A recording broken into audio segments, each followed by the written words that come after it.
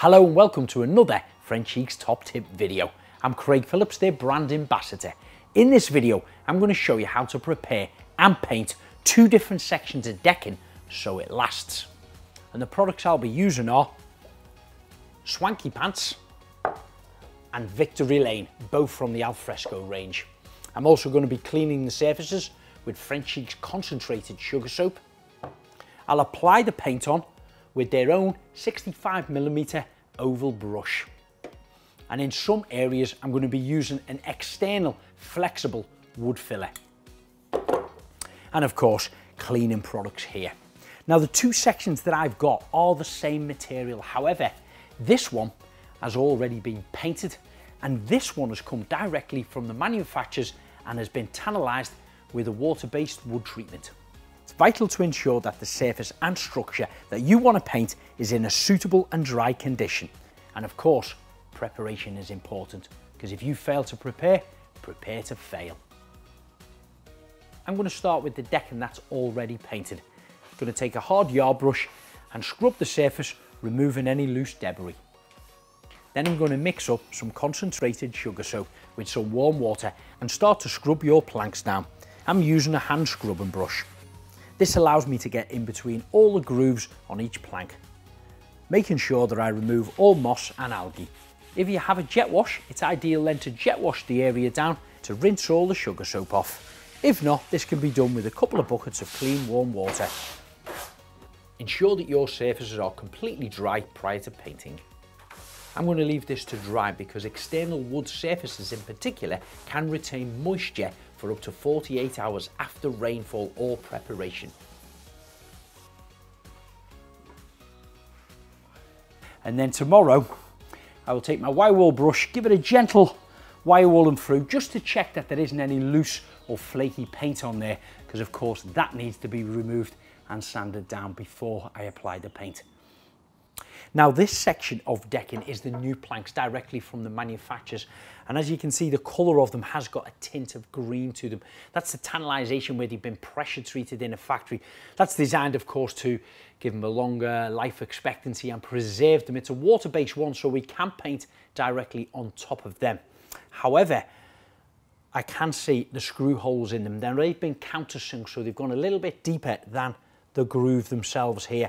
So what I'm going to do is fill them, because you don't want a void there where the water can pocket in there and of course be standing on them, penetrate into the wood. So I'm using an external flexible paintable wood filler. It's easy to apply using a cork gun. Place the nozzle over the top head of the screw and squeeze a small amount in. Then using your scraper, press it down to fill the void and try to make it as flat as possible. Hopefully if the decking planks have been fitted correctly, the screws themselves will be driven through the groove in the plank, not the top surface. Once you've done this across all the screw holes, take a relatively wet cloth, wet your finger and wipe it across the filler. This smooths it out even more. Although these planks are new, I've noticed a large crack right the way down the centre of one of my planks. Again, it's in between the grooves, so I'm going to apply some filler and smooth this off with the damp cloth. I'll now leave this filler to dry overnight and it's ready to be painted over. Now my flexible filler is dry, I'm going to give it a light sanding. I've got a sanding sponge here and a P150 grit. So it's only a very fine sandpaper. I'm just going to give it a light little tickle over the actual filler, and then to see if there's any little splinters or anything on the new timber as well before I start painting.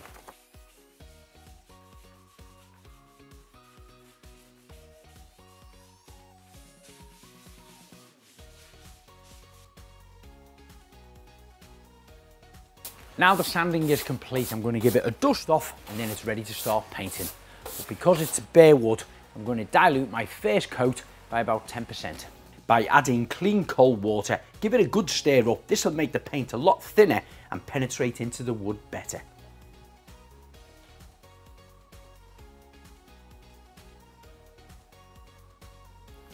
And then you can start to apply the paint. And I say this every time I use Frenchic. It's just so beautiful, thick, creamy, easy to apply. Covers the surfaces so well. Just look at that, onto bare wood in the first coat. Now I'm applying the paint with one of Frenchic's largest oval brushes.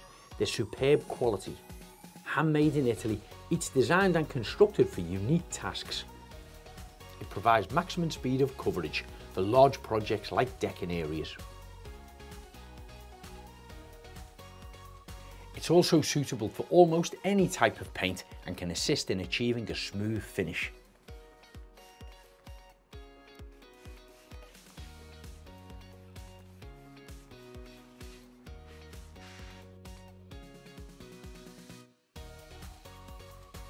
Now I've applied the first coat of paint, I'm going to leave this to dry for at least 4 hours before I apply a second coat. It's also wise to give your paintwork a good inspection. Get yourself a little wire brush and just go along all the edges and see if any of the paint is flaking off at any point in between all the grooves, right the way along the edges of each piece of timber. This section of decking has now been prepared. It's had a good clean, it's had a sanding down, it's been scored with the wire wool brush and there's no flaky bits on it, so I'm happy to paint directly onto the surface now. This time I'm just going to give my tin a little shake and then I'm going to apply it directly from the tin without diluting it down straight onto the surface.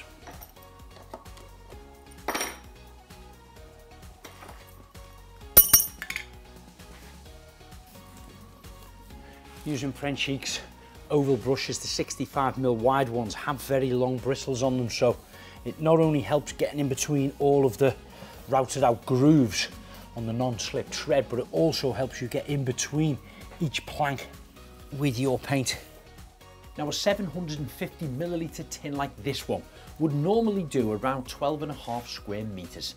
This may vary under certain conditions depending on how porous and flat the surface is.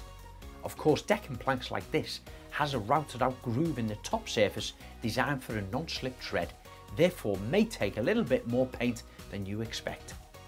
Always check the details on the side of the tin about the coverage.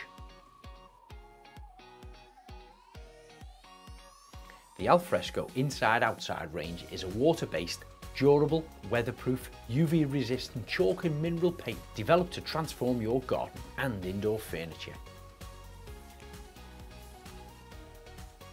It's self-leveling, meaning there's no brush marks, self-priming and self-sealing with excellent coverage.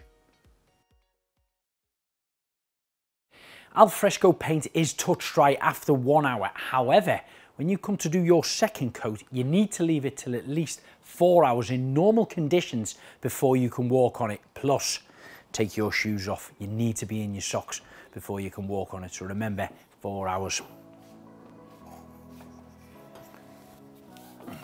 You don't even have to sand between the coats. This Alfresco will key to it really well. Straight out of the tin, covering up all of the planks between all the grooves and the joints between each board.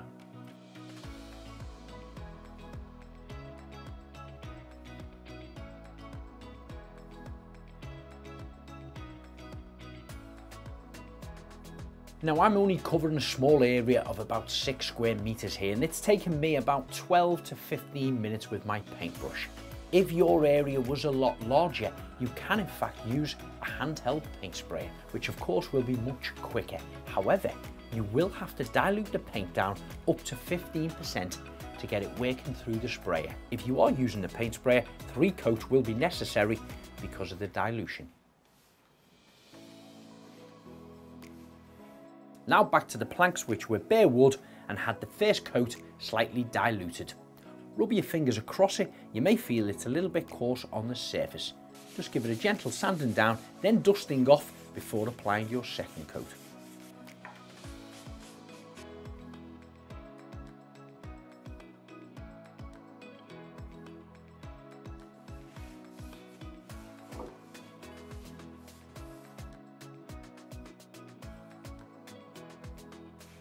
Once I've completed my second coat, I'm going to leave this to dry for a further 4 hours before applying a third coat. Now the reason I choose to apply a third coat is because my first coat was diluted. And of course, the more coats you apply, the better protection you're giving it. Now, if your painted decked area is expecting a lot of foot traffic, it may be wise to add a layer of finishing coat or tough top coat over the area for that extra protection.